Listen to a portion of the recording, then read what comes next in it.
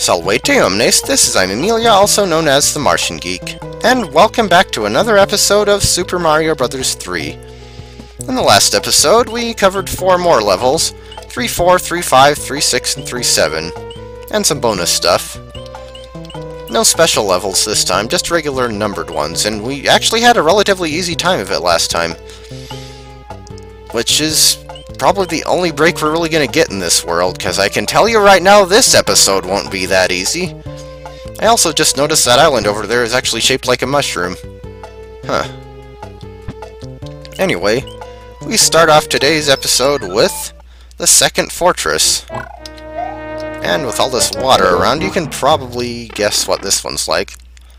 It's the game's only completely underwater fortress. Standard fortress enemies, but fish as well. So a fire flower is actually helpful here. Honestly, yes, the frog suit's helpful in Super Mario, or in World 3, I mean. But the fire flower is even more helpful, because the frog suit still doesn't give you an attack, but with the fire flower, you can just murderalize pretty much everything. Also, here's a new enemy, Stretch. It's a ghost that always comes attached to these white platforms. We'll see more of them later. These are fairly easy to avoid here, though, except maybe these two. You have to carefully swim in between them. But down this pipe, and boss time. And can I actually shoot this guy with fireballs? I can! And it only took like 5 of them to kill him! Wow, Boom Boom, you are officially as tough as a charging Chuck, or less. You seriously need to learn how to mini-boss. But yeah, now that pipe is clear, so if we were to save our game and quit here, we could continue from where we left off. Time for another of these roulette things that I'm not going to win.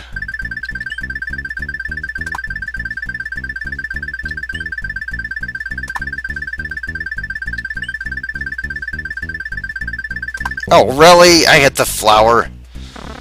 Mushroom with a mustache. Oh boy, this one. Time for 3-8, and time for the return of Boss Bass. This is the only other level he shows up in, fortunately, but 2 levels for this guy is 2 more levels than I would like him to be in. So there are fewer enemies in this one than there were in 3-3, but unfortunately, the foreground actually moves up and down even more than it did before. And you know what? I'm going to shoot him. Here, come here, let me shoot you. Come and get some of my fireballs. Not that it's going to affect much, because he has a pretty short respawn timer. See, look at that! Oh, well, now you get to see what happens when Boss Bass chomps you. Sigh. I hate this level. Let me not make it any sort of secret that I absolutely hate this level. Because I hate Boss Bass.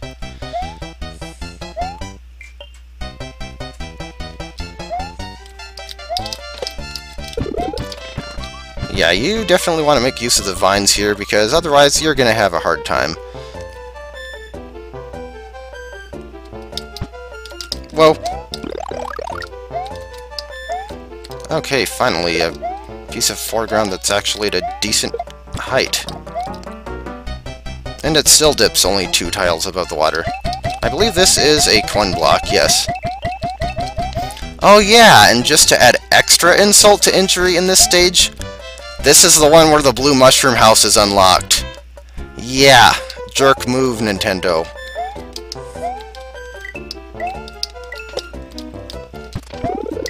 This one can suck all of the nasty things. Whoa, no. Frick!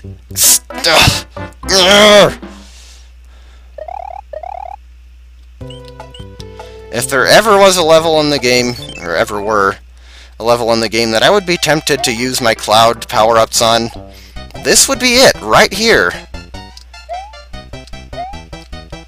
Just saying.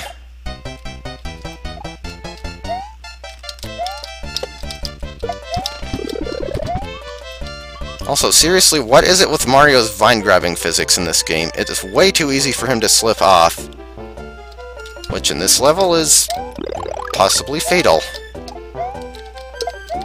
But yeah, so being the Blue Mushroom House level, we have to get as many coins as we possibly can, which is bad enough now, and it's really gonna be a pain later on, as we'll find out.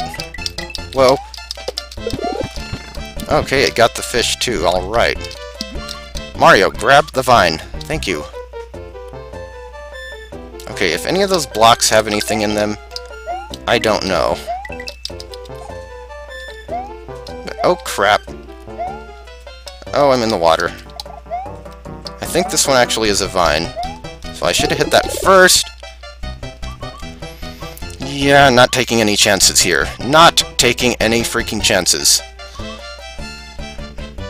Safety first, kids. Otherwise, you too might get swallowed by a fish! Okay, now here's where the Blue Mushroom House requirement becomes really annoying. Really very extra annoying. If you want the Mushroom House, you have to take that lower path, and you have to be pretty good with your timing. Because, naturally, it is the lower path.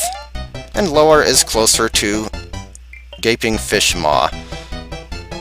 Okay, let's see. Whoa! How did that not get me? I'll take it. Oh, it was so close! I hate Boss Bass so much!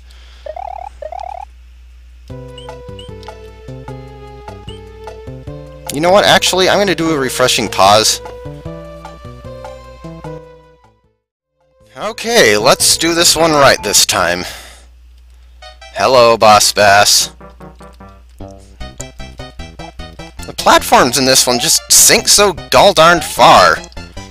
I mean, you wouldn't think this would be that much more difficult than 3-3, but that one little change just seems to make a world of difference.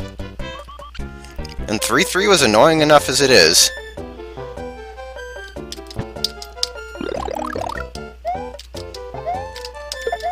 Okay. Come on, grab the thing. I said grab the thing. I don't think the fish can swallow me here. Okay, yeah.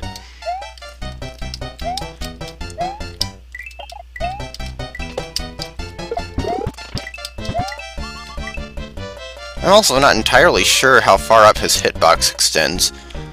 I think at least for the custom sprite version, if you get touched by the top half of Boss Bass, he actually doesn't eat you. I'm not sure if that applies to the original game as well, though, so I'd rather not push it.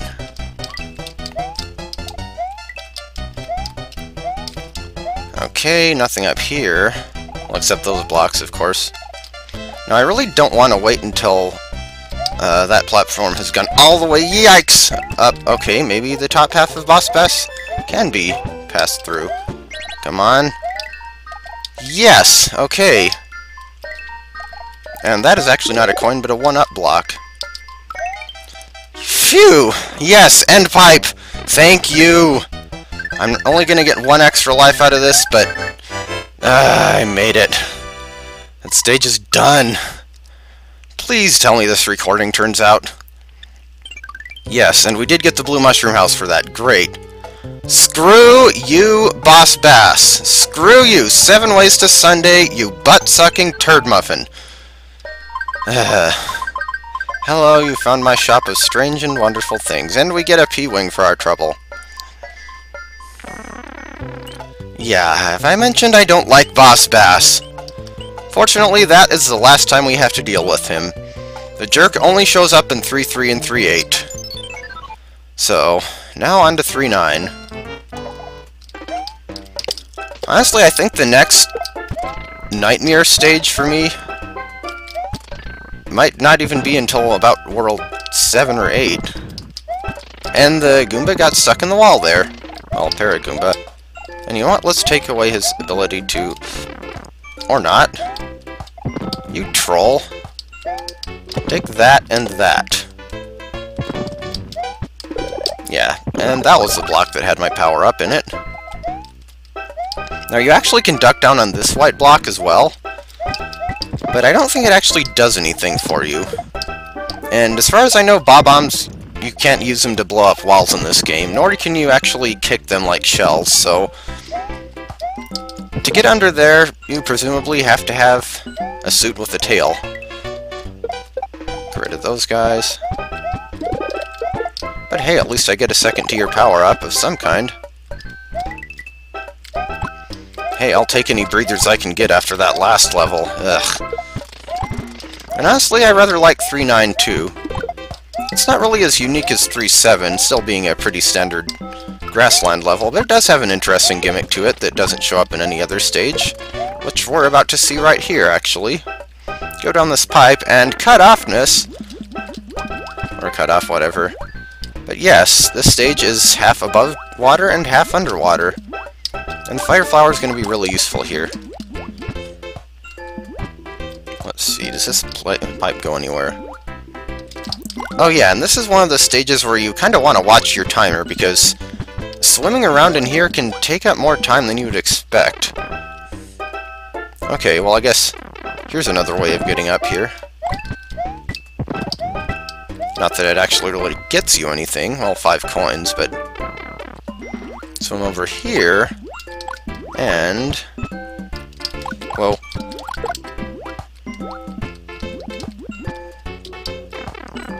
Down this pipe. And I think I just screwed up. Yeah, I was supposed to hold right there, but fortunately it's easy enough to go back. Like I said, though, I'm kind of running out of time, so... Does every level in Super Mario Bros. 3 have a 300-second time limit? I wouldn't be surprised, since the levels are so short, but... Okay, now I want to hold right here. And first giant question mark block of the game, and now we actually get to see what the frog suit does. Pretty much it just allows you to swim better in water. More precisely, you don't have to worry about gravity much. Mind you, this is more for show than anything, because honestly I would have rather had the fire flower. Frog suit doesn't have an actual attack, so... But hey, at least you get to see what it does without me using up one of my overworld power-ups. I think there was actually another pipe in here that you could go in, but... Oh, shoot, I forgot to take a hit. Because now I'm not going to get a star. Oh, well, I guess I dumb-lucked myself into it again. And Mario's just kind of spazzing out a little bit at the end there. Oh, hey, end spade.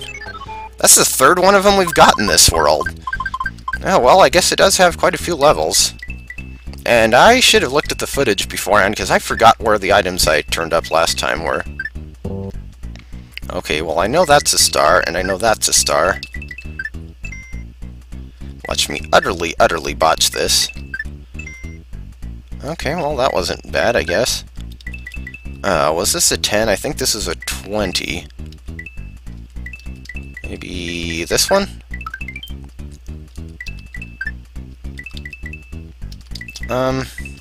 Okay, which ones haven't I turned up yet? I don't think there are any that have the stars in this pattern. Here, maybe? Well, hey. I don't think any of them have 2 mushrooms together, either.